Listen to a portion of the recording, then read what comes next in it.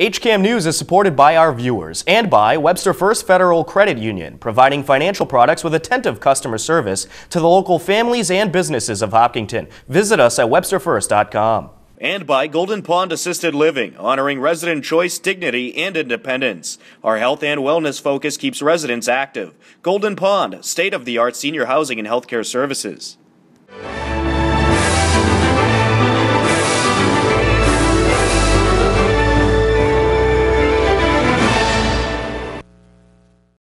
Welcome to HCAM News. Tom Nappy at the anchor desk to keep you up to date with everything you need to know about Hopkinton. On this edition of HCAM News, the Hopkinton Senior Center displayed some very well-crafted artwork from their various arts and crafts classes. We take a look at some photos from around Hopkinton over the past couple weeks. Water and Sewer Manager Eric Carty and owner of Weston Nurseries Peter Mezitt tell you about a unique way to conserve water, and Ashland Legion baseball got a big win. But first, the newly renovated Sandy Beach opened for the 2015 summer season. Here are some scenes from the opening ceremony. Sandy Beach was packed for the season opening and annual ribbon cutting. Chair of the Parks and Recreation Commission, Bob Dubinsky, explained the process and some of the new renovations at the park this year. Ready? 1, 2, 3. Yay! Sandy Beach!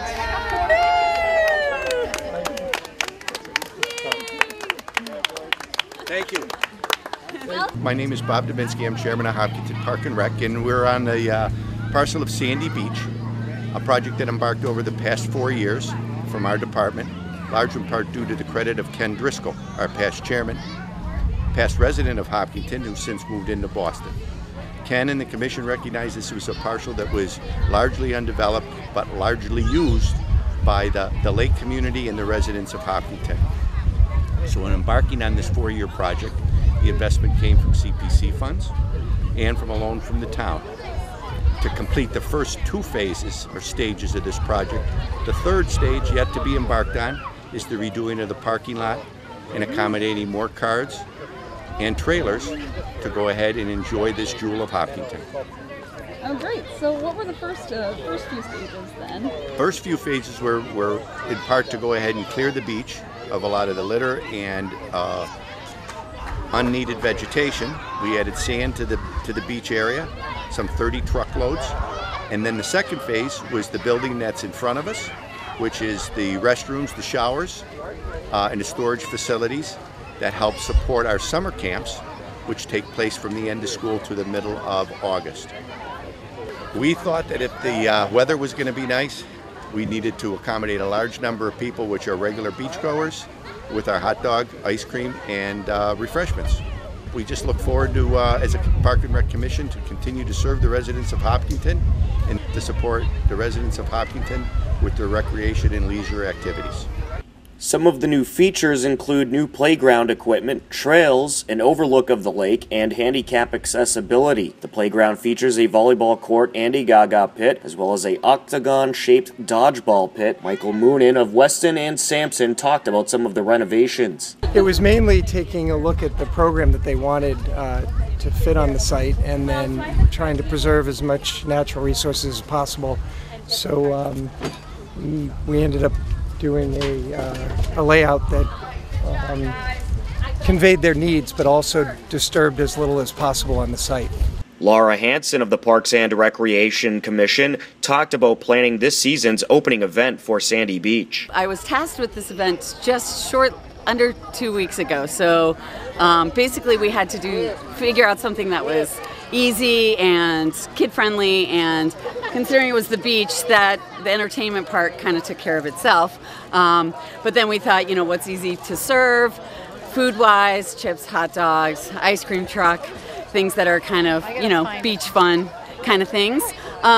So basically that just involved, talking to the Board of Health and talking to making sure that the beach was clean, and I got a lot of community help on that. People came out and cleaned up the beach, and the police department came and made sure everything was safe, and basically trying to get the selectmen and the dignitaries to come for the ribbon cutting ceremony. So basically, shopping and all that party planning stuff. We had some bumps with Board of Health and the ice cream truck, but those worked itself out. Everybody was really helpful and gave me a lot of assistance and advice and stuff. So yeah, all things considered, it went pretty smoothly. So, and we got great weather. We did have to postpone. We were going to have it on Sunday, but that was miserable. So this is a much better day.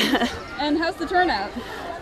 Totally awesome, actually. I was expecting about 200, and it's looking like we've got about that much, maybe a few more. So I'm very happy with the turnout. Lots of kids, which that's what I really wanted. And what are some of the other events that Parks and Rec might be doing this summer? Well, they have concerts on the Common every Sunday, and they're going to have movie nights. I definitely advise you to look on the Hopkinton Parks and Rec website. You can get that through the town website, and there's tons of events going on the Commons. I don't know what else we have planned at Sandy Beach, but the beach is now open and staffed with lifeguards, so it's ready to go. All right, and do you need like a permit or anything to come to the beach? Yeah, for Hopkinton residents, it's $30 a family, and senior citizens are free for the season. For more information on Sandy Beach or anything else about Hopkinton Parks and Recreation, visit hopkintonrec.org. The Senior Center has some great art classes throughout the year. Recently, the artwork was put on display for all to view in the front lobby. Here is a look at some of the terrific work on display. The Hopkinton Senior Center has some great artwork on display. Volunteer Sally Almy told HCAM News all about it. This is an exhibit of the work that's been done during the past year in our 4 arts and crafts classes. We have on Mondays we have a painting group that gets together and does painting in any medium. On Tuesdays we have a pottery group run by Carol McCarney, who was a teacher at the high school, and about a dozen people participate in that and making the pottery. Then on Thursday there's a knitting group and also a quilting group. And the work that's been done during the year, people have brought it back, and just to show the other people what we've done and to try to generate interest in joining these groups. A couple of them are suspended for the summer, but they'll be starting in the fall, and the knitting and the painting will go on during the summer. So maybe put thought into people's heads that it's all happening here, a lot of creativity, a lot of beautiful work. They can sign up at the front desk. There is a fee for some of the classes and not for others. For instance, pottery is going to be closed for the summer, so they would do that in the fall.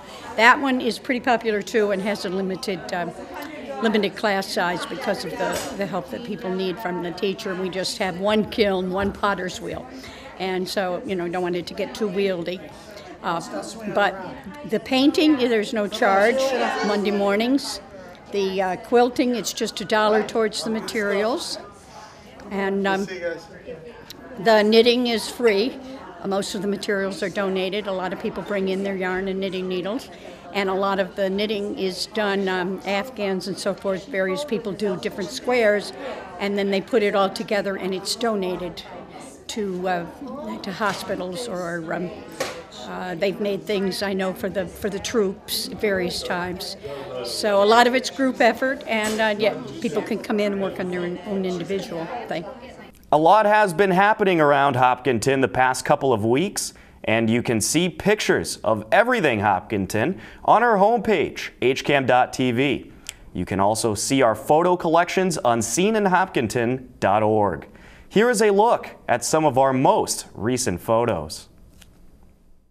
Here are some community pictures you can currently see on our website, hcam.tv. Every second Sunday in June, the members of the Hopkinton Fire Department celebrate Fireman's Sunday. The current and retired firefighters march from fire headquarters to the memorial on Mayhew Street to remember their deceased brothers and sisters. On June 19th, Lisa Mancuso, Director of Social Life, learns to make pasta from Golden Pond resident Reno Bacci and his wife Alma on the new HCAM series, The Golden Pan, which will air soon. On June 13th, Boy Scout Jordan Hanna led a group from the Hopkinton Trails Club on a trail he's developing from Abbott Farm to the trails behind Center School. On June 8th, Dave Pillarella and John Palmer prepped the bocce court at the Hopkinton Senior Center. On June 9th, despite Bus 5 on the Hopkinton Middle School trip to Washington, D.C. being slowed down by a flat tire, the students still made the best of the situation. On June 10th, Hopkinton Fire's Group 2 did some training with the foam system on Engine 3. On June 11th, Hopkinton Senior Center artists, knitters, painters, potters, quilters worked hard all year and are showing some of their pieces all week at the Hopkinton Senior Center. More photos available at seeninhopkinton.org. On June 12th, Center School celebrated the USA with their annual Flag Day ceremony. You can also see more photos of the Center School Flag Day ceremony at seeninhopkinton.org. On June 11th, lifelong resident and retired Hopkinton firefighter Bill Hamilton dished out ice cream and then shared a lesson of yesteryear with a full house at the Hopkinton Senior Center. More photos of this event also available at seeninhopkinton.org. On June 11th, Lieutenant Governor Karen Polito met with local government and business leaders as part of the Building Stronger Communities tour. Lieutenant Governor Polito is the chair of the Community Compact Cabinet, which serves to strengthen partnerships in all cities and towns across the state. For everything Hopkinton, check out our website hcam.tv, and for additional pictures, head over to seeninhopkinton.org. Coming up next on HCAM News, Courtney will get you up to date with everything coming up on the HCAM channels with our HCAM Insider. Ashland Legion Baseball got a well-needed win, and you will hear about a unique way you can conserve water. A lot more ahead on HCAM News. Stay tuned. HCAM News is supported by our viewers and by WPC Pest Control, a family-owned business for over 35 years. Owners Jim and Rebecca Mezitt provide honesty, respect, and integrity, performing safe and effective pest control services. They service your home like it's their home. And by Hopkinton Drug, located in this historic New England town since 1954. They are a multifaceted store dedicated to providing clients with an array of healthcare options. My name is Louise Coleman. I'm with Greyhound Friends on Saddle Hill Road in Hopkinton. We have an adoption kennel here, and we have greyhounds. We also have started having hounds and hound crosses and beagles. We're always here 7 days a week, 9 to 5. Our website is greyhound.org, and our phone number is 508-435-5969. So we're open to the public all the time. Just give us a ring. Welcome back to HCAM News. Rainfall has been pretty slim throughout the area in recent weeks, and conserving water has become almost crucial. Recently, Water and Sewer Manager Eric Carty got together with Weston Nurseries owner Peter Mezitt to talk about a unique way you can conserve water and perhaps save some money. This year, the Hopkinton Water Department is trying to take a proactive stance in working with all of our local establishments, including Weston Nurseries, Angel's Garden, and Evergreen Garden. And in the past, we're unfortunately mandated by the state to put on water use restrictions every year. And in the past, I think people might have been reluctant in order to buy new plantings if we have those bans in place because they're afraid they can't water them. But we're trying to be out there and help promote with these garden centers the proper use of how you can still buy your plantings, how you can water them properly, and actually help save water in the process. So I've met with all of the owners, and they've all agreed to help out. And if anyone has anything that they need to discuss or have questions, along with our local garden club as well, they'd be happy to, and more than happy to discuss with you what the different options are that are available out there to help the public in order to do their plantings and in order to do them more efficiently. So this year we're trying to be on the good side of things and help promote the efficient use everywhere. In the past, it's kind of been, there's been water bans, and people think we can't do that because of it. So we're making a partnership out there and trying to be proactive, and we really appreciate the help of all the garden centers and nurseries that we have here in town.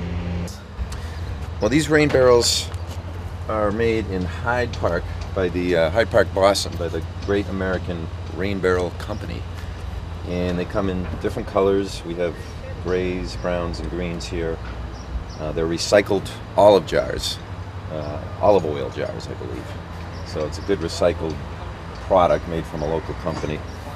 They basically, you have this contraption here that attaches to the downspout of the gutter, and you can just have the water go right out the usual downspout, or you can open this up so that diverts the water into the rain barrel. So that's how it works. And then there's spigots top and bottom, so you can fill up a watering can, I think halfway up rather, fill up a watering can, and on the bottom, so the pressure goes right out your hose and you can water through a hose. They work great. Yeah, we just wanted to thank Peter and Weston Nurseries for partnering with us this year. We've always done a rain barrel program in the past, and we thought it would be nice to do it locally and in-house with businesses now that we found out that they carry them down here.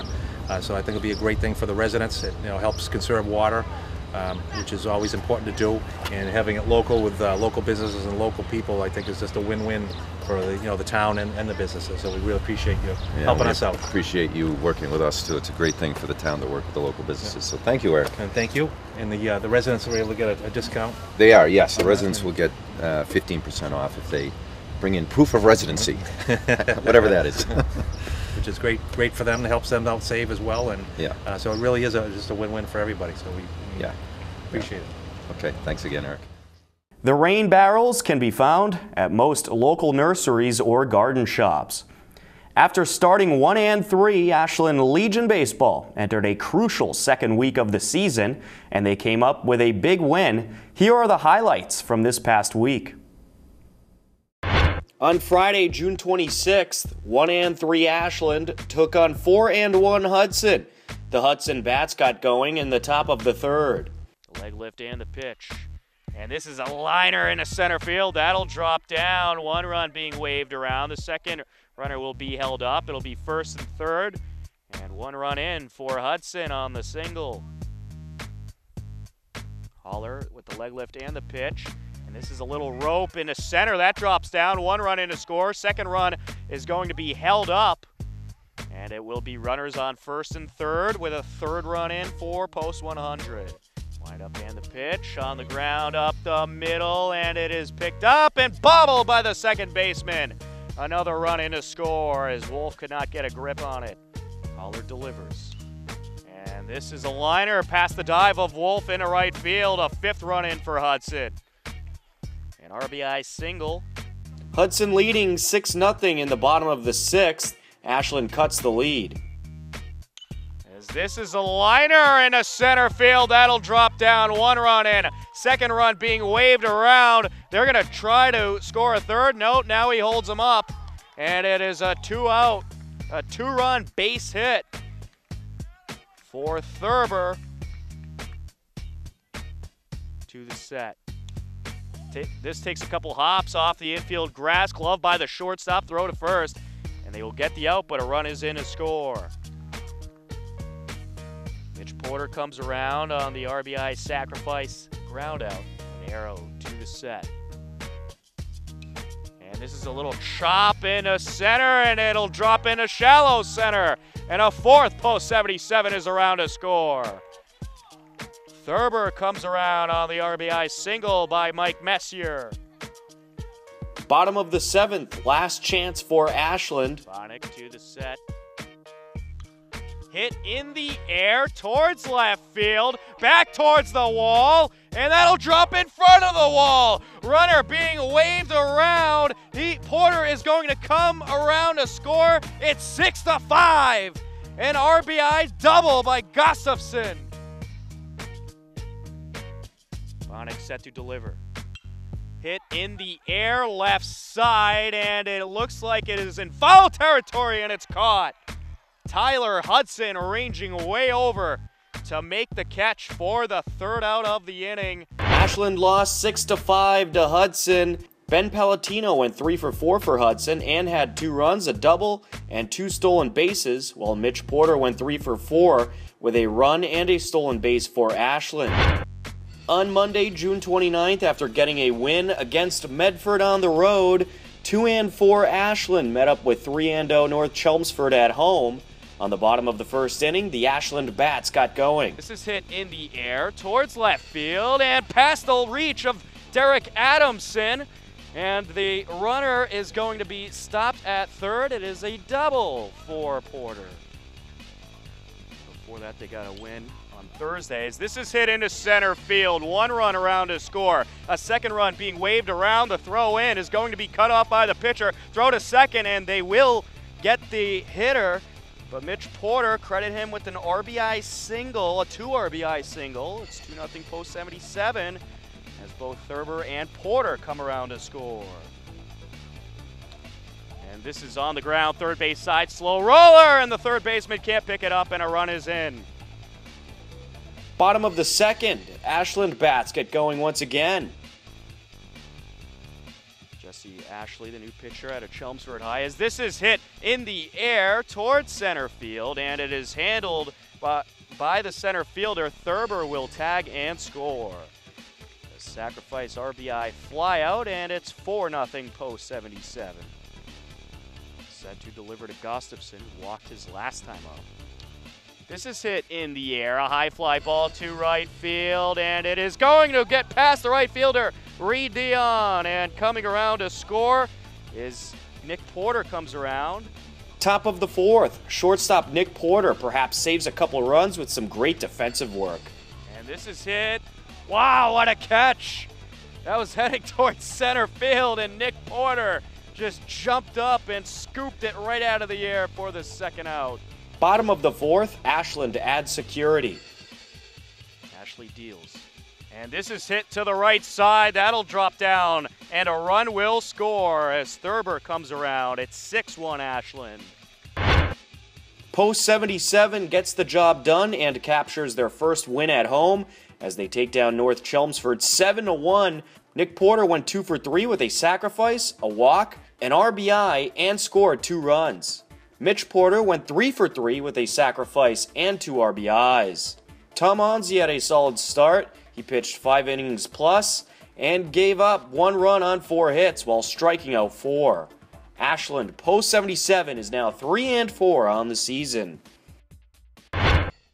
You can catch Ashland Legion baseball broadcasts airing on HCAM TV and also on our website hcam.tv.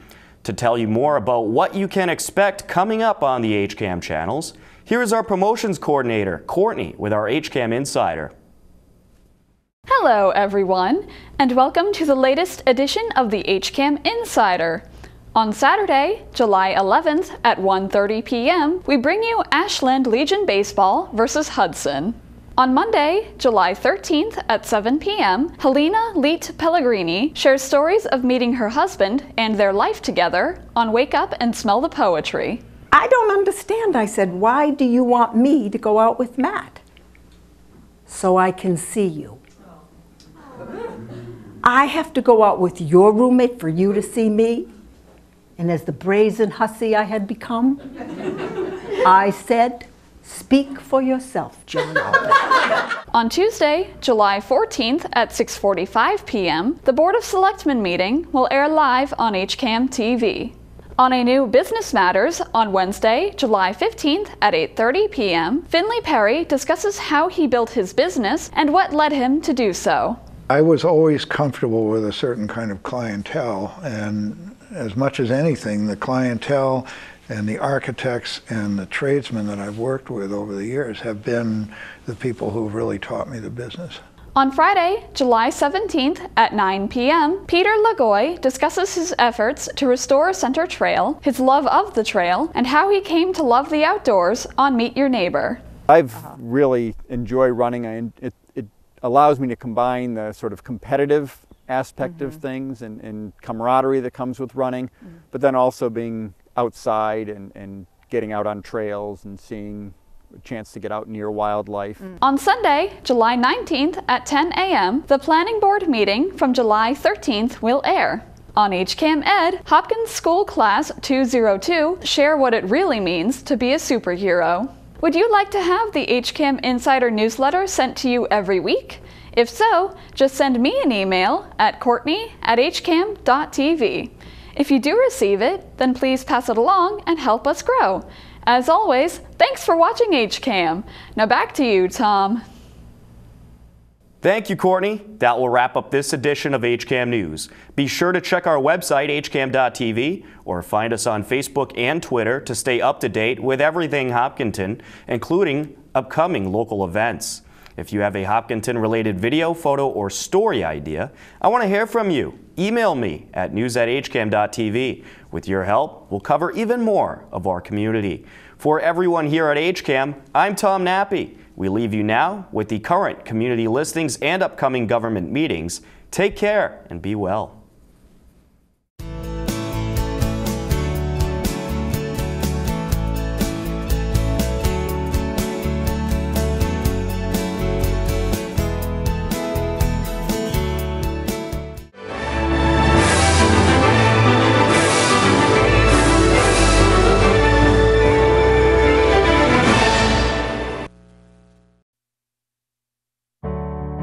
There you stand.